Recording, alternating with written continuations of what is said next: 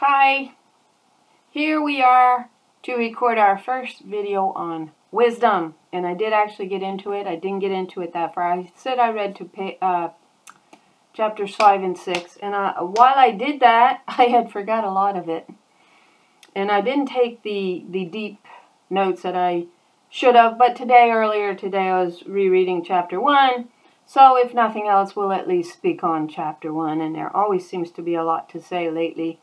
Out of my mouth anyway, forgive me for that. You know, you see what you see, and certainly when you see it, the Spirit, maybe not in all cases, but in some cases wants you to speak up about it. So let's begin our reading. Wisdom, chapter 1. This is in the Apocrypha. I purchased this copy quite a while ago. Man, it's probably been 7-8 years at least that I've had this copy. Maybe longer than that, because time really does progress quite quickly lately. So anyway, we'll begin chapter 1, verse 1. Love righteousness, ye that be judges of the earth. Who's the judges of the earth? Well, you know what? Where'd we find those judges? We found those judges in Micah, chapter 5, verse 1. Now gather thyself in troops, O daughter of troops. He hath laid a siege against us. They shall smite the judge of Israel with a rod upon the cheek. And they did. And what did that striking upon the cheek lead us to understand? Well, if we go to Ezekiel 19, it leads us to understand they silenced her voice, not his voice. We hear his voice all the time. It's her voice that got silenced on the hills of Israel. And we go to Ezekiel 19, verse 8, 9, and we'll also take a quick look at 10. Then the nations set against her on every side from the provinces, and they spread their net over her, and she was taken in their pit. What pit? The pit of Sheol.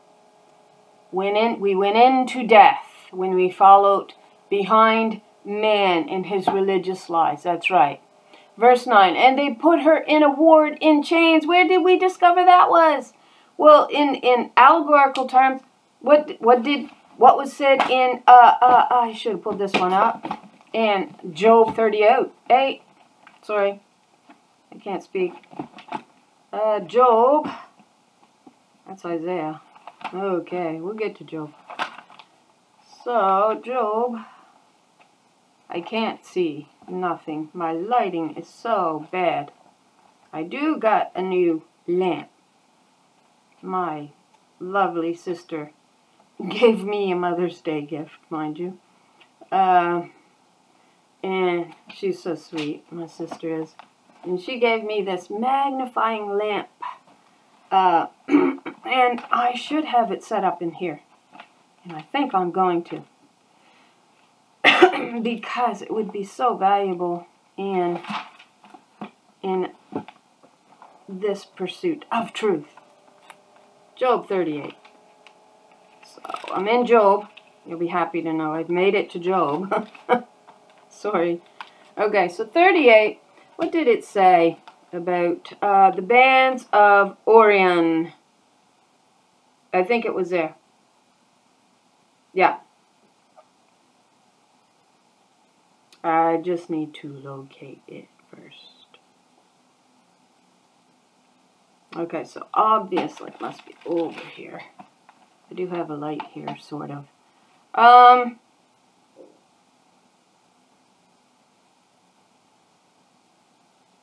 Okay, it's here somewhere. It's bad when you got a bad memory. Okay, right there. It is verse 31. So it is Job 38, 31. So this is linking us back to, and they put her in ward. I'm going to look that up because I didn't actually look that up. In chains, and brought her to the king of Babylon. They brought her into holds that her voice should no more be heard upon the mountains of Israel. And that was she, the daughters of Israel, who was the branch. And what does it say? It says in Job 38, verse 31, canst thou bind the sweet influences of the Pleiades, or loose the bands of Orion? Canst thou bring forth Mazzaroth in not his season, her season. They changed the picture. Or canst thou guide Arcturus with his sons? Well, actually, Arcturus was with her daughters. So it's all allegorical to the daughters of Israel, who we found them binding her, and it's the bands of Orion. I got the video up about 2 or 3 videos back, where we realized that the religion out of Egypt was what bound her. And so, in a sense, you see those 3 pyramids, and we discussed how that was what was linking to the belt of Orion, also known as the 3 Marys, those 3 stars there, that was binding her, right? Binding a religious lie that bound her in the earth. So, and she becomes silenced and she become bound. So that's one way of looking at it, all right, is all I'm saying. I'm not saying that that's necessarily the way to look at it, but it's certainly one way to look at it. And we discussed how the gender of Orion changed over time. It actually began as a female, and she had these long hair of stars that over time separated, and that meant her glory separating from her. She was known as the great warrior in the sky in the ancient, to the Arabians in the ancient days. And anyway, we discussed it in all that video. So again, we see a link, simply a connection here to when they bound her and silenced her after they struck the judge, which links us back to wisdom, is what I was driving at. Now, okay, get everything back to rights here. So they put her in wards, they brought her into holds, that her voice should no more be heard upon the mountains of Israel. That's the judge they silenced. Now, we'll read verse 10, because I also did a video on that included this verse, I believe the very last video. Verse 10, Ezekiel 19, thy mother is like a vine in thy blood, planted by the waters. She was fruitful and full of branches by reason of many waters. What do you think of when you think of a vine? Well, if we put a whole bunch of X's, X, and we join them, right? And we join them. That's a lot like a vine, isn't it? But it's also the X chromosome is what you're looking at. So, thy mother is like a vine in thy blood. Your mother was like a vine in a vineyard. Your mother was like a vine in your vineyard, planted by water. So we get the scepter here. Planted by the water, she was fruitful and full of branches, daughters, by reason of many waters. That's the truth of God. That's what that represents. But what does that actually make me think of personally? It actually makes me think of the wrongness of this verse in Malachi chapter 2, verse 10. What does it say? Have we not all one? You know what it says? Father. Well, guess what? You know what I'm seeing? We've done this as well. Let me flip the page here. Have we all one? Okay, let's do this. I don't care about my messy writing. Sorry if you do.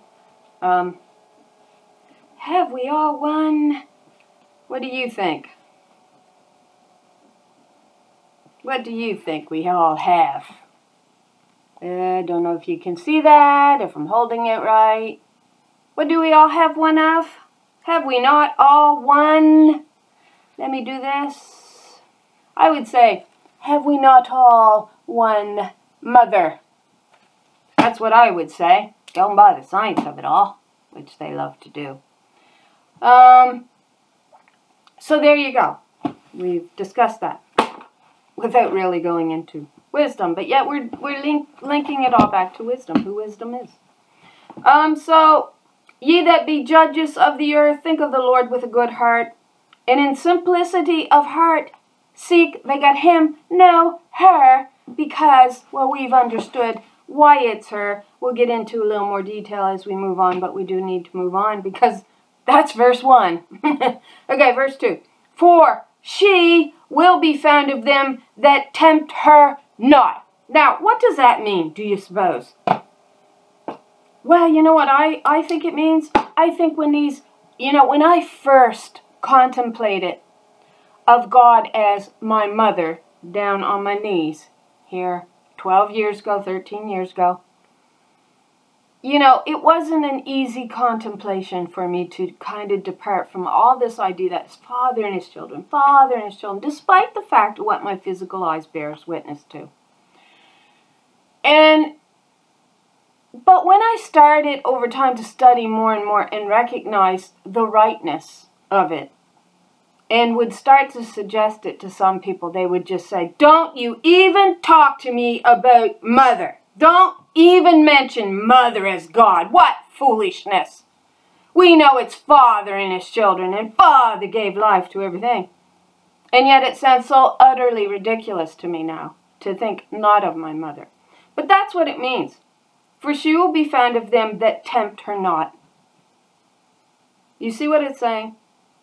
You're going to find her when you start, you know, removing all this foolishness that has been pounded in your head by those that are in power to make you believe this lie.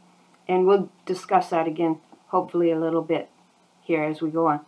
So, she will be found of them that tempt her not, and she will show herself unto such as do not distrust her. I don't trust those women.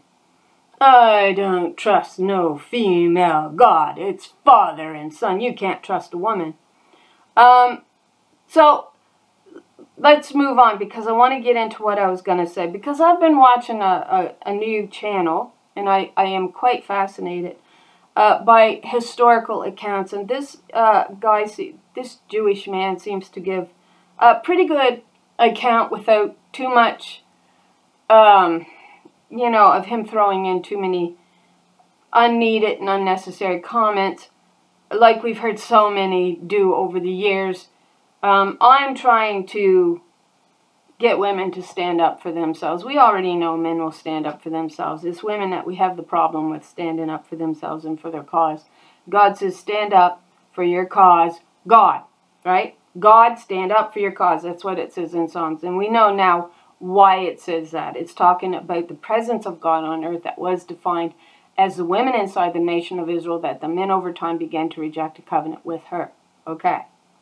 So, anyway, I've been watching this guy, and I've been learning a lot. So, we'll get into that a little bit. For froward thoughts separate from God and her power. When it is tried, reproveth the unwise. So, let's, you know what, I never pulled up the definition of reproveth. Let's see what it says here. Because, been doing that. Define reproveth. Let's see. To scold or correct, usually gently or with kindly intent. To express disapproval of, censor. It is not for me to reprove popular taste. Okay, so to scold or correct, usually gently or with kindly intent. So what does it say again? For froward thoughts separate from God and her power. When it is tried, reproveth the unwise. So, what the Spirit does, what God does, is prove the unwise just how unwise they are. And that, of course, takes us back in our thinking to Proverbs 1, where she says, fools love their foolishness, and they would not heed my instructions. They would not listen to me. They would not listen to my laws. And I think that, again, takes us back to, for she will be found of them that tempt her not. You don't tempt wisdom.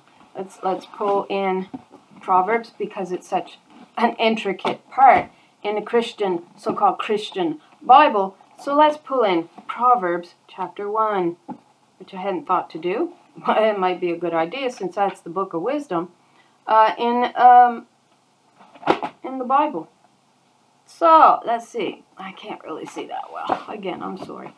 I got to get a better setup. I just don't work in here, right? Or I would have it better set up. I work in here when I'm recording, but that's about it. Sometimes I work here, but probably because of the bad lighting, I don't as much as I would. So the Proverbs of, it's got Solomon. No, I don't think it's of Solomon. I think this wisdom was Wisdom, the daughter of Israel. She is known as the Holy One. The daughter of Israel, to know wisdom and instruction, to perceive the words of understanding. Yeah, and we're going to hit that in all of this here.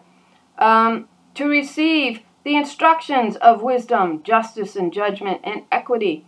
To give subtlety to the simple, to the young woman, knowledge and discretion, or to the young man. A wise woman will hear. Yeah, she'll hear this truth. Not the unwise. They're going to be reproved.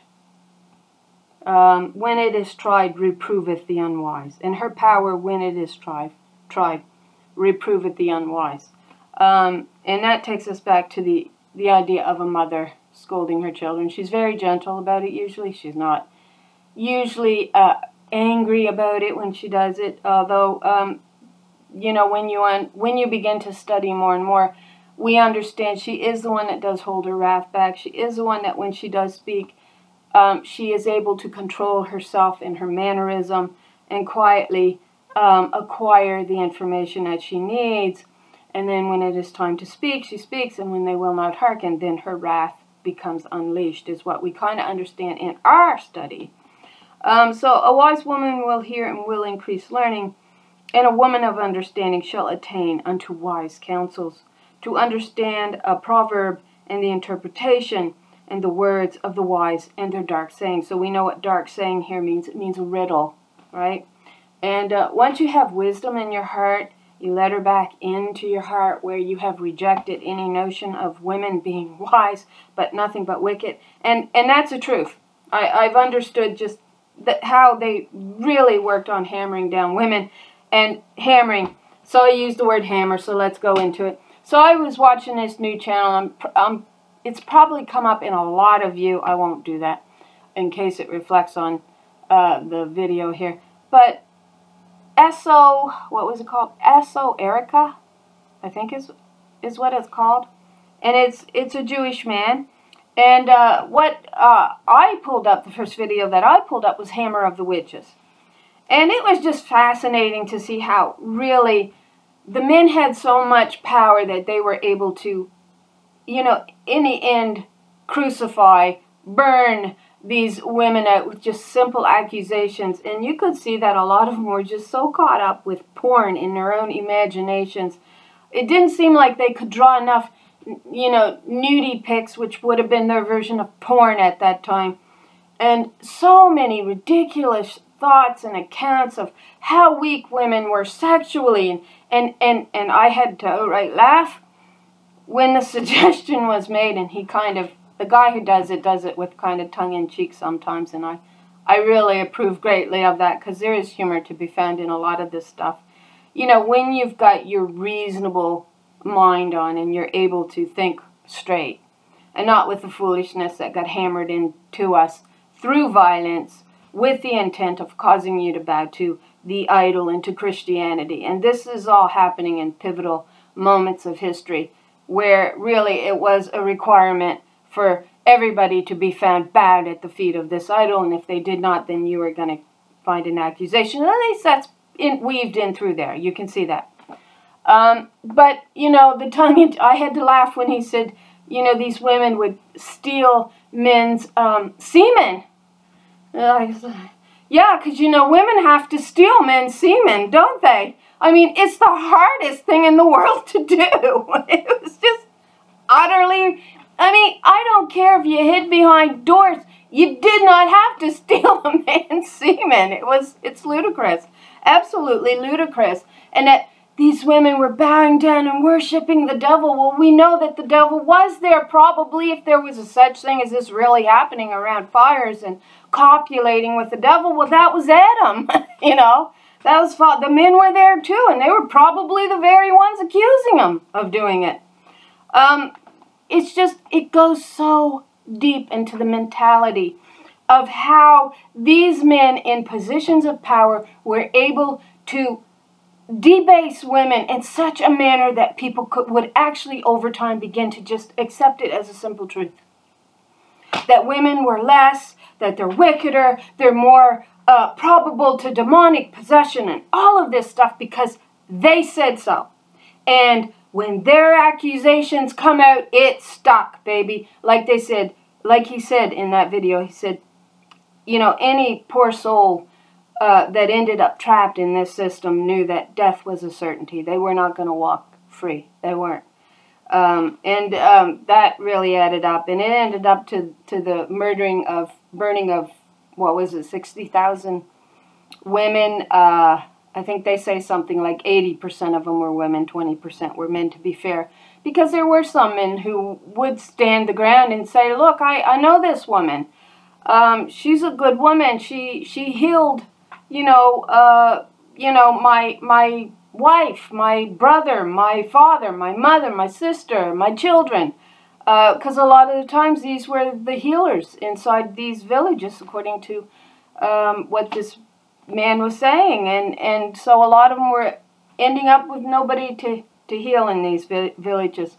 So 20% of them were men, and I suspect strongly they were the 20% that were willing to actually stand with righteousness and not all this foolishness and wickedness and this out-of-control mentality that, men were really built up on power. They really were, and they were going to debase women. And even yet today it lingers in the mind of many that women will not hold together in a lot of cases, because while men, it's clear, hated women, they taught women to hate women. Women will not stand up for other women. They'll stand up for another man, and men will stand up for a man.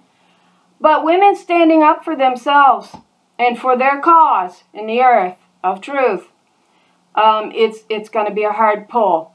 They're starting to come around, I can see, to some degree, but we got a long pull ahead of us yet. So the dark sayings was the riddles, we understood. And you're only going to be able to break those riddles down when you begin to hearken to wisdom. Again, so the fear of the Lord is the beginning of knowledge, but fools despise wisdom and instruction. And boy, did they despise these women of wisdom. They hated them. She says they hated me without a cause, but it didn't stop them from gnashing upon me and tearing me down. And that's just what we find them doing in the Old Testament. So, my daughter, hear the instruction, my son, hear the instruction, and thy father, and forsake not the law of thy mother. See, it was mother's law, but they did. For they shall be an ornament of grace unto thy head, and chains about thy neck. So, my daughter, my son, if sinners entice thee, consent thou not. If they say, come with us, let us lay wait for blood, let us lurk privily for the innocent without cause. So there we see it. And we see the shedding of a great many of these women down through the ages who, without power to defend themselves, without nobody to stand up, not willing. There was a real unwillingness to stand for the truth and in defense of anybody else. And we're all guilty of it because we don't want to get pulled into something that's going to lead to our own personal downfall. It's a horrible thought, isn't it? And certainly back then, in these specific time frames where so much of this accusation was going on, where we see them saying, come, let us lay wait for blood, let us look privily for the innocent without cause. Don't be partakers with them. Don't go down that crooked path with them. And there's many instances throughout history. Well, yes, I'm just talking about witches, but certainly throughout history we get many incidents, of that taking place. So let us swallow them up alive as the grave, and whole as those that go down into the pit. We shall find all precious substance. We shall fill our houses with spoil. So they knew they were going to grow rich from these accusations, and indeed they have. Because when you take out 50% of the population and you remove their rights under the law, you remove their rights to goods, you remove their rights to equality, guess what you do? You heap goods upon yourself. That's what you do. You actually end up being a thief under the law. That's what you become. And God accuses Satan, which leads back to Adam, as being a thief under the law. And so, cast in thy lot among us, let us all have one purse. My daughter, my son, walk not thou in this way with them.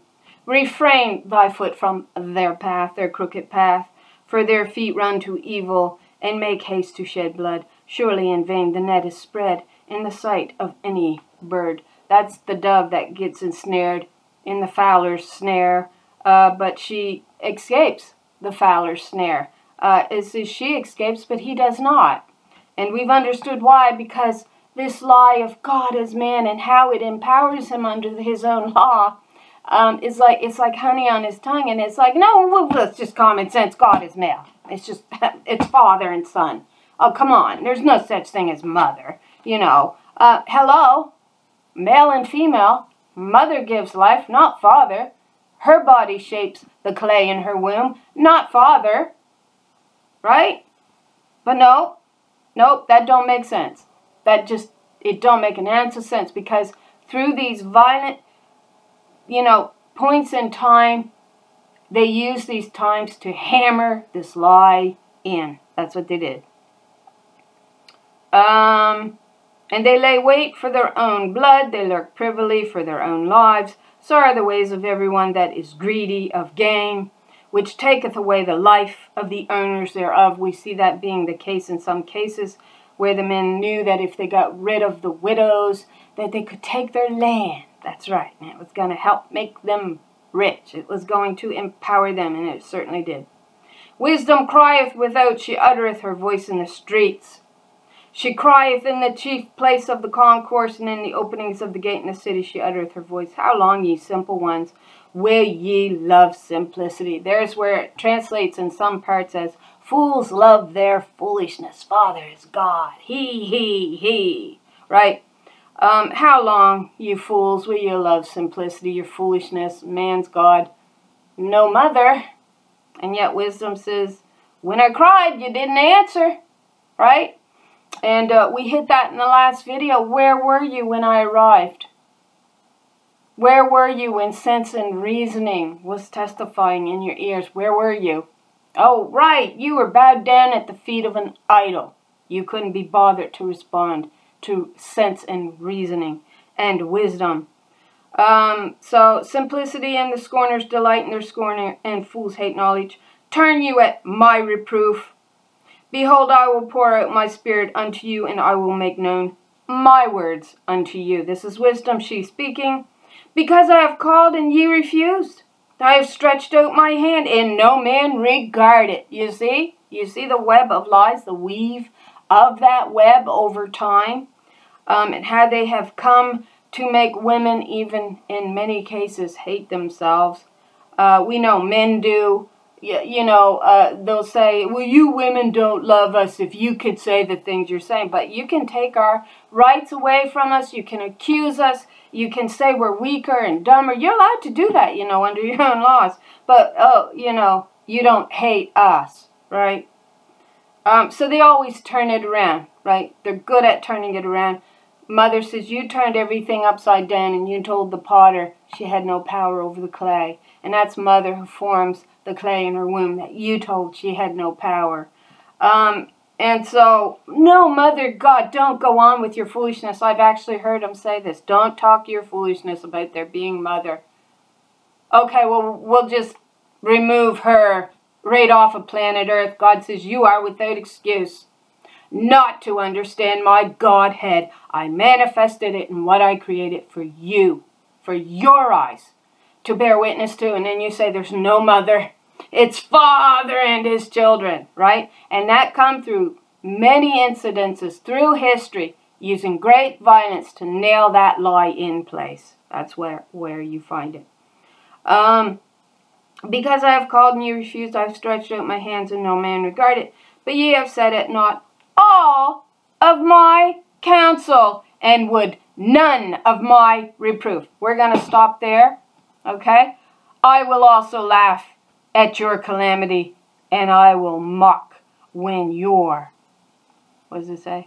When your, what does it say? Fear. When your fear cometh. I got it circled, so it's over the F. I couldn't see. It looked like tear. I know it's not tear. Sorry. So let's go back here.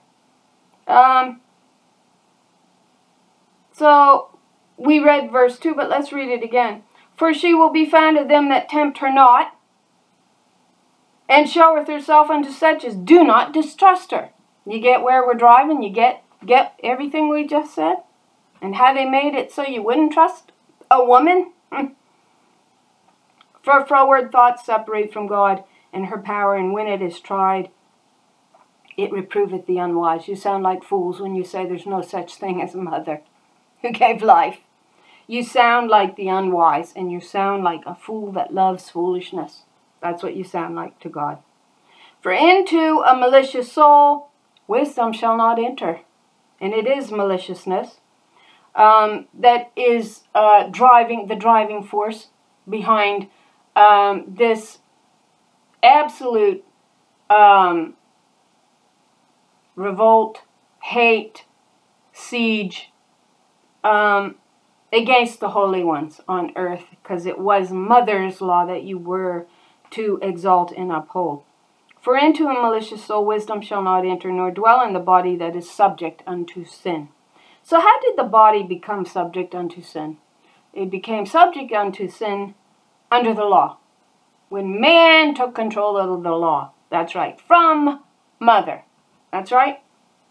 And it says, sin, iniquity is shaped by the law. That's right. And it says the principles of this world that we became founded upon will burn with a fervent heat. And that comes down to your false stone that was put in place, which was akin to a harlot spirit bound to a male idol as if he is Lord and God. For the Holy Spirit of discipline will flee deceit and remove from thoughts that are without understanding, and will not abide when unrighteousness comes in. For wisdom is a loving spirit. Well, they'll tell you that's father. Mother's got nothing to do with being a loving spirit. It is the mother that is the loving spirit. She is the one that will forgive her children, male and female, both. Typically, a mother don't, take one child and favor one. Yes, there's incidences, but typically a mother is loving, nurturing, caring. She don't hold one child up over the other, because you know why? She carried that child in her womb for 9 months. Then she travails in great pain and humiliation. You can say it's not humiliating. It is humiliating. It was humiliating to me. I don't care what other women can cast it off like, oh, it was, so happy and non-humiliating. It's very humiliating. It's very painful. So when you do birth that child and you see this precious newborn child being placed in your arm, there's not another feeling like it in the world. There really isn't. Because you know what you had to go through to bring that child into this world. So I don't think a father can be nearly as loving as a mother, just on account of what she had to go through to bring that child into this world. So you can say father, father, father, father, and you can dismiss the travail of the mother, mother, mother, all you want. You sound like a fool when you do it. You sound like a person with absolutely no understanding. You sound like the unwise. You sound like you want to be found of them that tempt her not, and showeth herself unto such as do not distrust her. You sound like ones who distrust her. You sound like ones who wants to debase her. And all of that is what we're being told here. For wisdom is a loving spirit, but she will not acquit a blasphemer of her words. That's right. So the Holy Spirit, we're told in the New Testament, they want to tell you it's Moses and Elijah. Again, men with men are in love with themselves and their image. But it's the Spirit that will testify, right, with the word, right, blood and water, right? Which, as we know, the blood and water is the Red Sea. She says, my footprints you did not see. After she parted the waters into the 2 covenants that they are, and birthed her children through. It's a birthing canal. That's right. And but she says, you didn't see me. You didn't see me. So what does she say? For wisdom is a loving spirit, and will not acquit a blasphemer of her words. You don't blaspheme the Holy One and get away with it. Which is what Joshua tells you in the New Testament. He says, you can blaspheme me, the Son of Man, but you are not going to blaspheme the Holy One. And we found the Holy One sitting between the cherubs in 2 Kings chapter 19. And it says, "Oh, the daughter Zion has shaken her head at thee. You blaspheme the Holy One." Do you not know who you blaspheme? They don't. And it kind of, you know, the more you understand, the more wisdom leads you, you realize how little we know of our own world. How little historical accounting they have allowed us to know of ourselves and of all things. And it just sounds utterly ridiculous when you sit here that you can look at this world and know so little about the place where you are from. And that's what Ezra, 2nd Ezra, and Uriel, the archangel Uriel, who I believe is she, not he, is saying to Ezra there. She says, "You ask me of things to do with heavenly matters, but how could you possibly understand anything I would have to tell you about the heavenly matters when you know so little about your own world? I can ask you 3 questions. If you can answer them, then I'll tell you what it is you want to know." But the truth was, Ezra couldn't answer those questions. They were riddles. And they've made sure to keep you in the dark and to rob us of the things that we ought to know about, especially us daughters if we're listening to wisdom, which is why we're going to be found holding no guile. So you don't blaspheme her word, which is what the sons did in the Old Testament, and eventually the daughters followed suit, right? Don't tempt her. I'll mock you in the day of your calamity. You can't reason simple truth out. And like I said, it begins to make so much sense when I look around this world and think how much we know, how little we've been told, how little we have been told. And it just made me think of Ezra. You know, when Uriel says, "How do you expect me to explain heavenly matters when you don't even know your own matters that you ought to know? Such as, you have a mother and a father, and it is your mother that travails to shape life in her womb and to bring it forth. And then you give all glory to Father." That's what you do. If I asked you of these things, you don't seem to even know them. You don't even seem to know what would be asked of you. So it begins to reason more and more. The more you listen to wisdom, the more you attempt to reason things out with your mind, with your spirit, with God there. And I truly believe there is God. Because somebody has been speaking to me. And yeah, there may be science so far above me that it's going to feel godlike, but at least in my opinion, it is godlike. I know, there's no way I could come to these answers, and I know I've been answered in various ways that can only be described as what we consider spiritual, and spiritual in manner. It's certainly, I'm not speaking to myself. There is a spirit out there that is so speaking to me. So for those who don't believe in something beyond us, it's because you've never had these experiences. That's what I believe. And I certainly believe that I have been having these experiences. I don't think there's any way I could possibly know the things that I know without being led by, I guess there's an outside source. And I would say, no, it is not demonic. Because this truth reasons it is your lies that do not. I would say yours is demonic. I would say an idol is demonic. I would say telling women that man is her head is akin to being wicked and evil. And that you want to be careful about blaspheming her words of wisdom. So a blasphemer of her words, for God is witness of her reins, and a true beholder of her heart, and a hearer of her tongue. So who's that? That's the presence of God that we're talking about. She chooses us out, right? We don't choose ourselves out. I guess indirectly we do. Because like I said in one of my videos, that I had made the terrible mistake of thinking truth actually mattered, you know. And for me, when I hit on it, it was the only thing that reasoned out. It was the only thing that made sense. And so that's why wisdom makes so much sense to me when she says, fools love their foolishness, you know. Anyway, so a true beholder of her heart and a hearer of her tongue. They got he, of course. We're shifting this out. And I do this intentionally. You know, because that's all I've ever heard. God, he.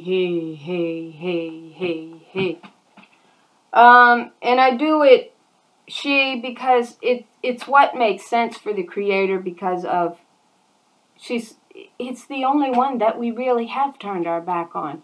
We didn't turn our back on Father. My whole life I was taught Father, Father, Father, Son, Son, Son. The Holy Spirit was another male.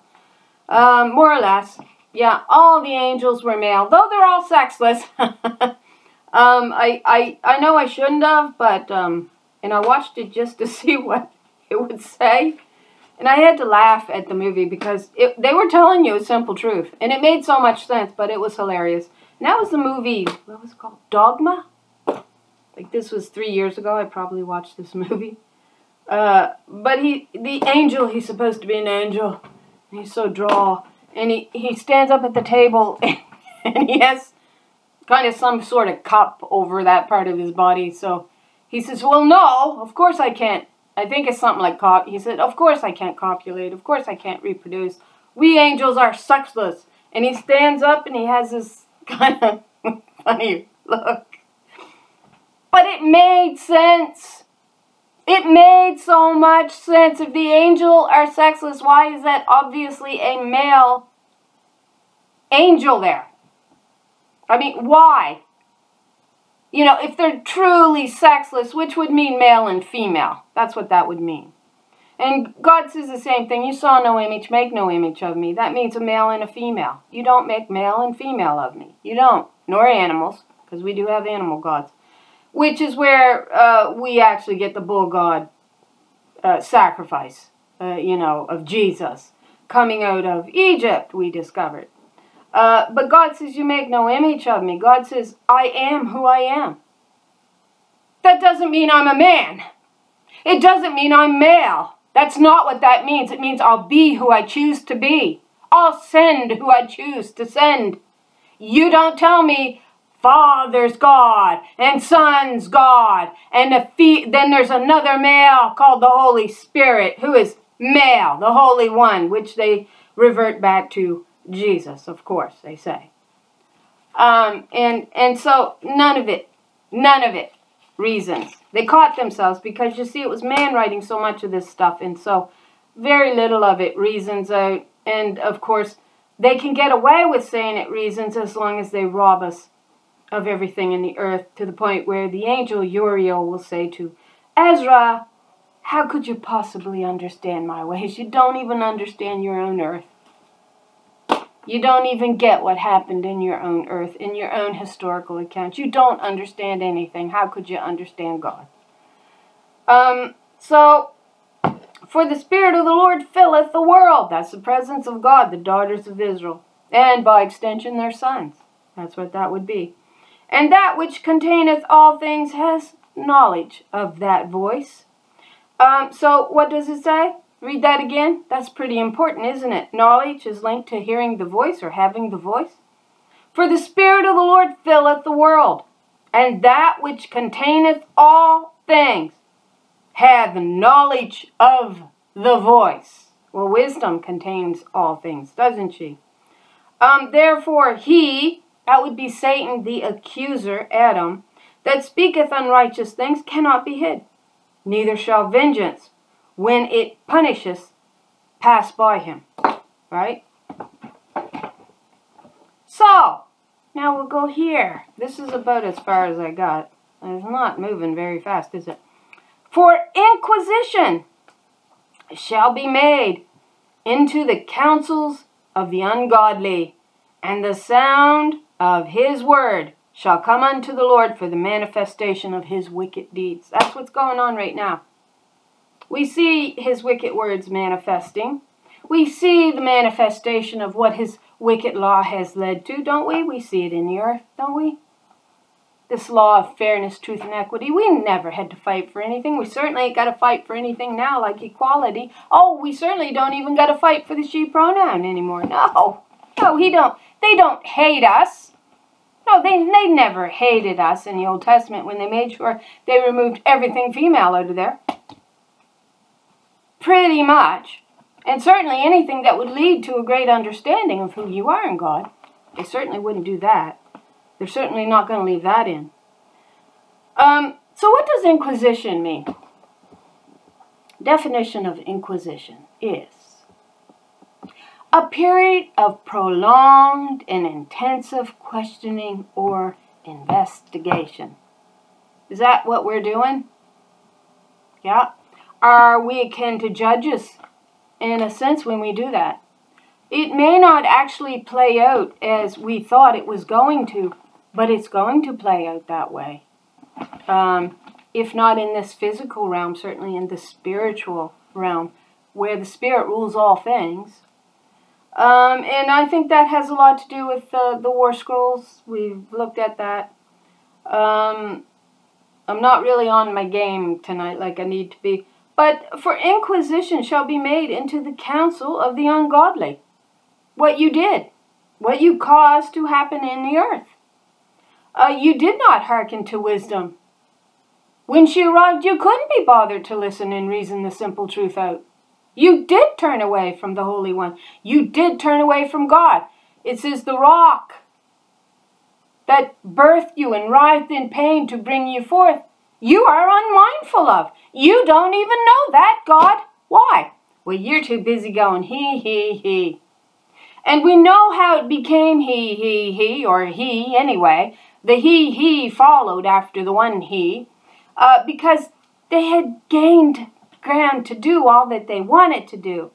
Whatever their imaginations told them to do, they did it.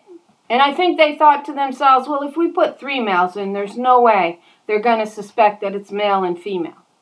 And the Godhead, we're told, is male and female. But God says you were to make no image of that. You weren't to make male or female of that. So what we discovered in the Old Testament is that they did do that.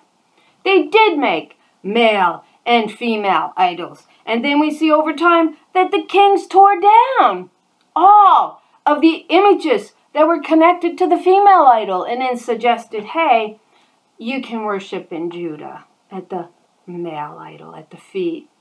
And that's exactly what we saw going on. So I think, forgive me for saying it, I think I'm part of this inquisition. I'm not certainly the only one here in this inquisition, in this investigation into the Old Testament that they say is the truth of God, Word of God, when we clearly have a little book mentioned that comes out of this bigger book, and that is the little book that the 7 thunders, the 7 daughters, the 7-fold Spirit will utter in the end of days, which is the truth. That's the mystery revealed at the 3.5-year mark, that you denied the Holy One and her law, mother's law. That's what you did. For the ear of jealousy heareth all things, and the noise of murmurings is not hid. So you can look at jealousy in a negative term, but we really get it in connection to God. God is a jealous God. She's jealous of her children for the sake of her children. They turned from her. They were no longer listening to her. I know how I'd feel if my son was not listening to me. I'd feel very hurt and perhaps even jealous of those that might have more sway and power over my own children. So I think this is actually a positive term here. And we get the positivity of it in a word in Song of Songs, chapter 8. And it's the word there that they use is Yah, as a most vehement flame. And it is female, the vehement flame. And I can't remember the full context of it. Let me see if I can find it. Song of Songs. Okay, I'm past it. We're coming to it now. Okay, Song of Songs. Where is it? It's right between here, but this is a hard place to get. Okay. Okay, right there. Okay, now it's next. So, it was chapter 8. Let me see. My light's dying. Sorry. What does it say?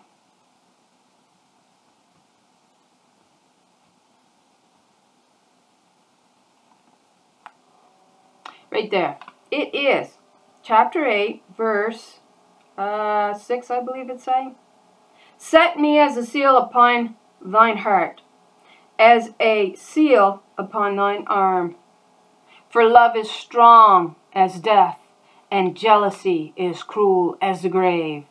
The coals thereof are coals of fire, which has a most vehement flame. So the fire is feminine. I'm not sure the flame is here. I think it is too. And vehement is 3050, and I believe that's the number for Yah. We're talking about her anger at the end. She's very controlled. But when she has made this investigation and they continue to turn away from her words of truth to her witnessing in the land, which we know, again, I missed this, it is to say, for inquisition shall be made into the council of the ungodly. That inquisition has the understanding of a court case, right? And we link that to the controversy of Zion.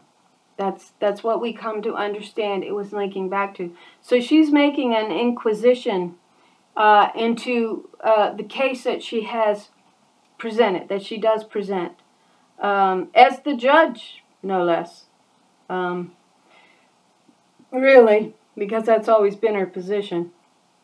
But in a sense, when God does stand up and present her case, stand up for your cause and present your side of the case, then everything is restored back to her. And she really then does become the judge, where God says in Psalm 2, ask of me the heathens and I'll give them all to you. You can do with them what you want.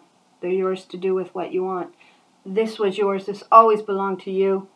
Once the inquisition is finally made and she establishes the truth in the land, she is took before the Ancient of Days, her mother, and she is returned back her authority. That's right. Which was denied her all along under the law. So for the ear of jealousy heareth all things, and the noise of murmurings is not hid. We know they murmured against us. We know they do it behind our back. We know they do it to our faces. We know men are far more likely to tear women's characters down. I watch it all the time. It's surprising how many men have no issues with tearing a woman down. Women don't have issues tearing women down. But I don't really see women doing it a lot back to men. I really don't see them, coming back on them and fighting them and tearing them down to the degree that a man will tear a woman right down into the ground. Simply because I think he thinks he has he has a sense of entitlement that time has gave to him, through these various historical incidences that has, pounded this lie in our heads. That man is God and God-like, and God says, not by might nor by power do I do these things, but by my Spirit do I accomplish it. So God is saying, I am who I am. I will be who I choose to be. It's not who you tell me I have to be. And that comes out of reasoning. You've got to take, the search for the upper road. Call for the ancient ways. Call for them. Understand them. And quit listening at the feet of an idol. To a man who really wants to do nothing more than be in charge of it all. And really, in the end, debase you in the process and take your rights away. But he wouldn't do that. He wouldn't do that. He's too godly to do that to you. So seek not death. No, therefore beware of murmurings, which is unprofitable.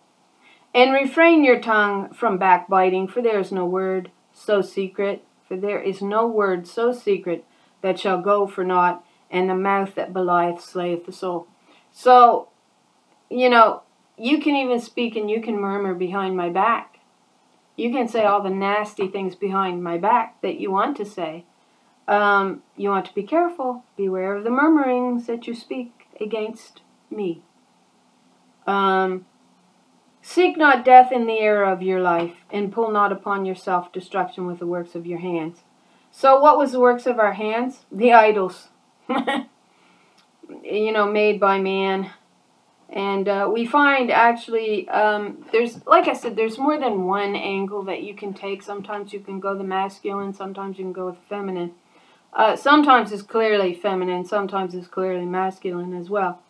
But in Ezekiel 17, you saw these male idols, and we know from Jeremiah that it was the men that were shaping these idols from wood, and then they would throw the remains of that wood into the fire, and they would go, aha, and after knowing they had just made this idol to bow down to, then they'd turn to the idol and bow down to it and asked for it all kinds of things, when they had just made the idol, is what it was saying. But in Ezekiel 17, you see the women taking their goods, their own physical possessions, and handing it over at the feet of these idols. Well, is that not akin to giving up your rights to a made-up man, God, that empowers him? Of course it is. So seek not death in the air of your life, and pull not upon yourselves destruction with the works of your own hands, which is what we're doing. I found, I began to understand more about Shebna, and I wrote it under one of my videos when the Spirit showed me what it meant, really. When Shebna was accused by God, God says, why do you cut yourself out a sepulcher with the kings? Why do you do that? And she was saying, why would you cut yourself out a grave in the pit of Sheol when I gave you life? Why would you be found doing that? And I think there was great confusion with Shebna because we may be looking at several generations removed from the very beginning of that fall, where it just kept rolling along. This idea man was God, and you were to hearken to your king, and the true living God would, of course, known it, but she would be waiting for her daughters to grow up enough to know it and to stand for God's case, for her case in the land. So for God made not death, neither has she pleasure in the destruction of the living. Remember, she birthed us. She travailed to bring us forth. She does not delight in destroying her own children. She don't. God made not death.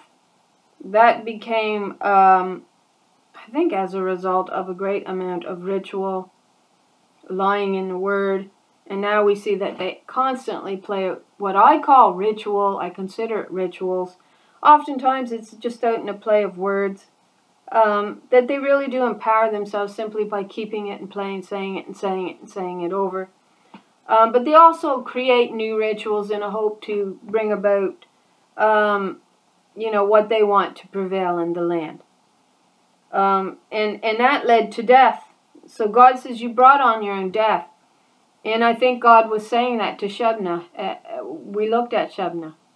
And I think at that time God was saying, why would you want to cut yourself out a grave in Sheol with those kings, with those wicked kings that have stabbed you in the back?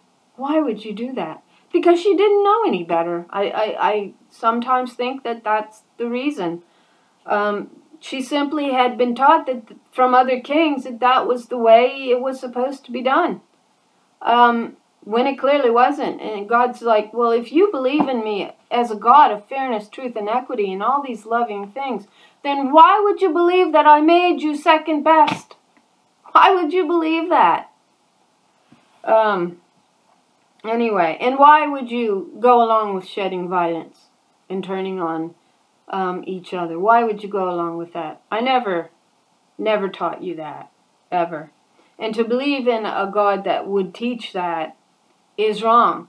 But you also have to understand that God knows that when you can't rehabilitate evil, you're not going to rehabilitate evil. You're going to have to do the hard thing, and you're going to have to deal with it. That's right. Because in many instances, you're not going to rehabilitate the evil ones. You're not. So it simply means, for the best of all the children, you're going to have to deal with that evil and wickedness in ways that you may not want to have to deal with it, but you are going to have to deal with it. And God is wise enough to know that, to understand that. So, for she created all things that they might have their being, and the generations of the world were helpful, and there is no poison of destruction in them, nor the kingdom of death upon the earth. So obviously we're talking about the beginning here, the very beginning before the sin entered in.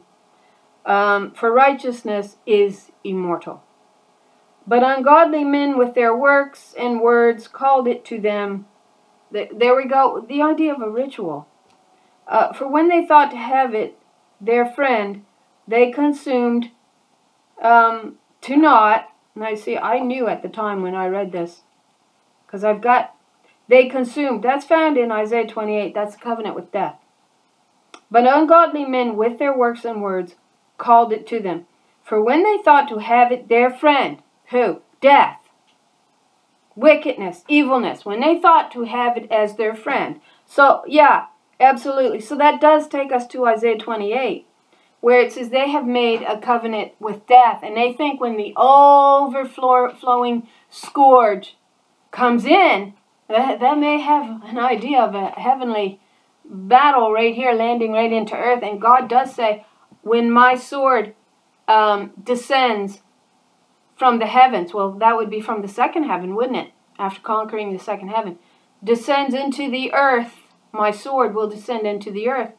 Well, is that the overflowing scourge coming down?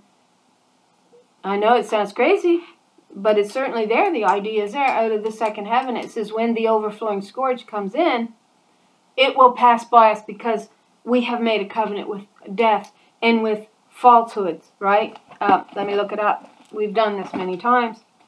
We'll do it again. So I'm already in Isaiah, so let's go to 28.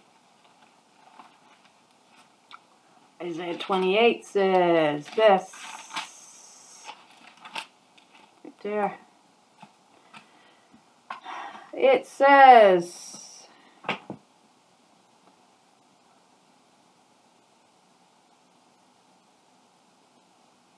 okay, verse 15. Beware, ye have said, we have made a covenant with death and with hell. That's Sheol, right? With Sheol, because hell is Hades. Hades is the Greek concept of hell. It's interesting. It's in the Old Testament, but then it's translated, into English. So the English uses the Greek, hell, Hades, instead of Sheol, which is a totally different concept of hell than what the Greek concept is. So, what are we dealing with here? We're not dealing with fire. It doesn't say fire. Because the Greek concept of hell isn't to do with burning fire. We saw the invention of that, actually, I believe, over time from men, turning it into much more than what it was, that if you won't bow to the king, the idol of the king, in Daniel 2 or 3, that we will heat the furnace 7 times harder and will burn you in it. And so there, I think you get the birth and the lookings into the first beginnings of this concept of hell to the Greeks. But Sheol was certainly a very different idea, a different understanding when you get looking into it. So we have made a covenant with death and with Sheol. Are we at agreement? When the overflowing scourge shall pass through, it shall not come unto us, for we have made lies our refuge.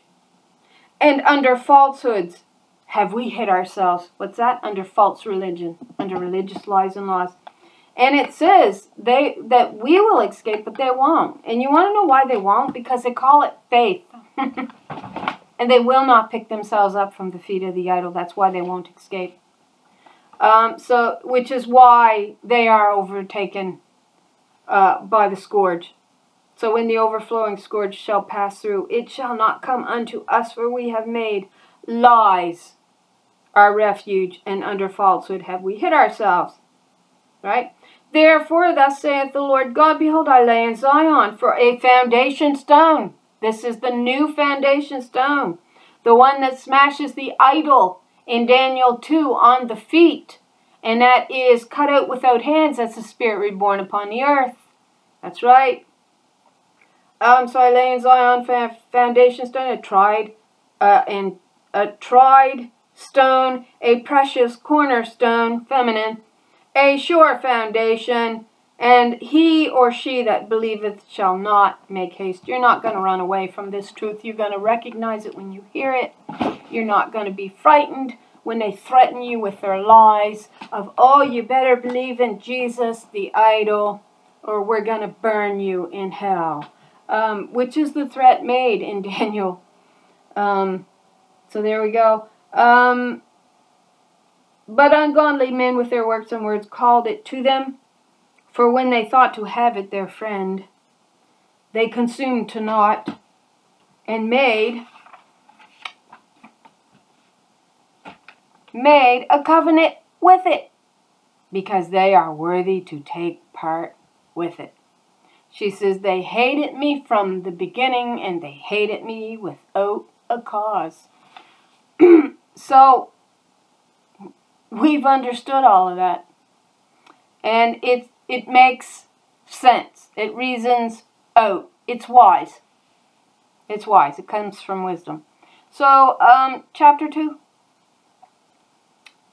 No, I'm not going to start chapter 2. I think this video is probably long enough. I blathered on long enough, I think. I think. We'll wait. Maybe I'll actually do a better job on the next one. This wasn't what I wanted it to be, sorry.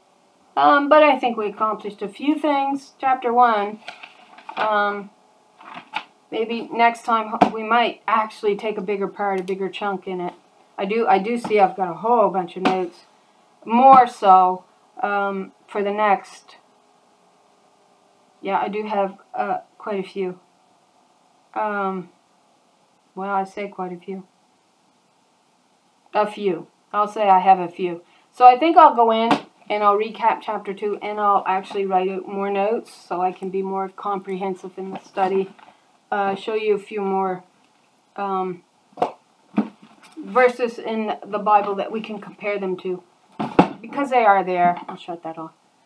And I apologize, it's not as sharp and crisp as I wanted it to be. So, with that said, I hope you are blessed with an abundance of wisdom. I hope you're listening to her. I hope you're hearkening to her spirit. I hope you're hearing the wisdom in the words that we're studying here. I pray you're blessed with an abundance of truth and the water that will wash this blood stain, this violent system off of us, away from us. I thank you for watching. Hope you share. Take the time to study the Word for yourself. And I hope you all have a really nice day. And thanks again.